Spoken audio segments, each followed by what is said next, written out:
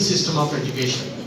Because what is the objective of teachers in this system of education? They want to deposit more and more information into the minds of the students.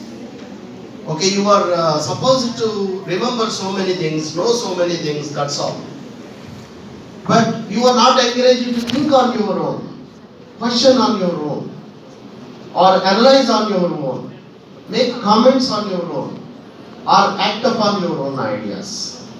Education becomes a mere system in which most of the cramming of information takes place. By this kind of education, we can mostly make clerks or cashiers. You know, because have you heard many of the personality development lectures where education you can make at most clerks or cashiers, that's all. But not authentic human beings, you know. He has this expression of authentic life for us, which I find very charismatic.